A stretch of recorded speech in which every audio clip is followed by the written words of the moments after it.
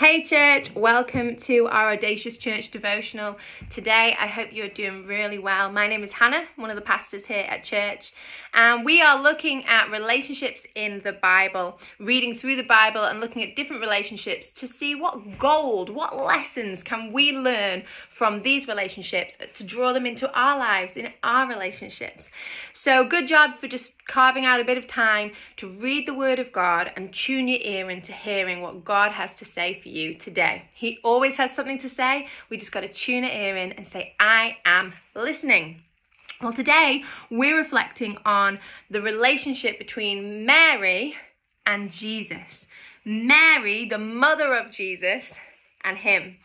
And it's an amazing relationship. I want to encourage you, maybe if you have never done this, why don't you grab the book of Luke from the Bible and just read through it from the perspective of Mary, this girl. The first time we encounter her is at the beginning of Luke, where there's that scene. We know it probably very well. It's a very familiar scene where Angel Gabriel goes to Mary and says, you are going to give birth to a son, and he will be the Son of God, and you are to name him Jesus. What a moment, what a scene. And Mary's first response is very practical. She just, How is that going to happen? She's a virgin. She's engaged to a man. She's just like, what? How is this going to happen? And then her second response, it's like some just supernatural happens. Some faith ignites in her, and she just says, yes. She says yes to Jesus. Yes to becoming pregnant with the Son of God. She says yes.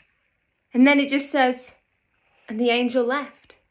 And she becomes pregnant with Jesus. And she carries the Son of God in her womb. She gives birth to him. And just picture it. She knows it's the Son of God. She's feeding him. She's teaching him to walk. She's picking him up. She's loving him. Doing everything that parents do to a normal child. And yet she knows who this child is. And really the lesson, what I want to draw from the relationship between Mary and Jesus, is actually a lesson for our relationship with Jesus. What I love about Mary is I feel like she never loses sight that Jesus was a gift to her, but not just for her. Mary seems to never hold on to Jesus too tightly. The baby that she's given birth to, the child she's taught to walk, the child she's taught about life and walked hand in hand, she never holds on to him too tightly. In fact, you'll know the first miracle is actually the water into wine is prompted by her. She's saying, come on, Jesus, do something. You can do something here. And I want you to keep that in mind when you read about Jesus's ministry and every miracle that he does, that behind him was Mary continuously giving him to the world, saying, you are my son, but you're God's son. You're not just for me. You were given to me to carry, but you're not just for me. You're for the world. I have children myself. I am a mother. I have 3 girls. And we often read the story or watch the story of Rapunzel. Stay with me on this. We watch the story of Rapunzel. Rapunzel obviously is, it's a made up story, but she has these amazing powers in her hair to heal people. And Mother Gothel, I was watching it the other day and just thinking she's the exact opposite to Mary. Mother Gothel, the mother of Rapunzel, she just locks her up in a tower and says, you're for me. You're for my healing. This is what I need. So I'm going to lock you away for nobody else to have you. And I was just thinking, today my encouragement is to be more Mary with Jesus and less Mother Gothel. Sometimes we can feel that Jesus is for us. We say yes to Jesus. He's for our healing. He's for our peace. He's for our salvation. But I want to encourage you today, he's not just for us. He's for that person that maybe you're sat next to right now with your headphones in at work.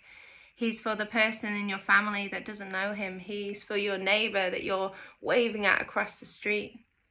Don't hold him too tightly. He's a gift to you that you have said yes to, but he's also a gift to the world. This final moment of just remembering that Mary never lost sight, that Jesus wasn't just for her, is that moment in the Bible where Jesus is dying in John 19. He's on the cross. And it says that Jesus looks and he sees Mary, his mother, is stood there watching her child, the child that she has carried, the child that she has held hands with. And she's watching him die on the cross.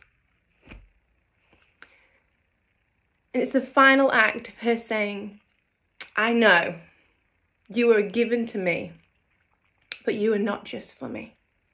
What a woman. What a lesson to learn that Jesus, he is not just for us, he's for the world. So I pray today that we would have that inside of us again, that decision that when you said yes to Jesus, he was and is for you. But a reminder that the Holy Spirit would help it rest on us today, that he is not just for me, but he's for the person next to me in my workplace. He's for my family. So come on, let's pray as we end this devotion.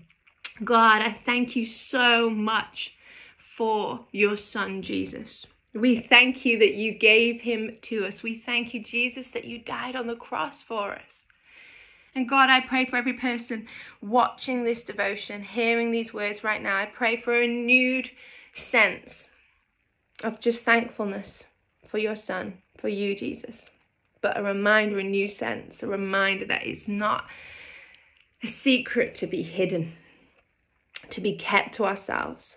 But Jesus, that you are to be shared. The good news of the cross, the good news of Jesus is to be shared. And I pray right now that you would illuminate, you'd highlight people to us, just to speak the good news to share you. Thank you, Jesus. Amen. Well, we love you, church, so much. Thanks for tuning in, and keep tuning in. Keep making space for the word of God. We'll see you really soon.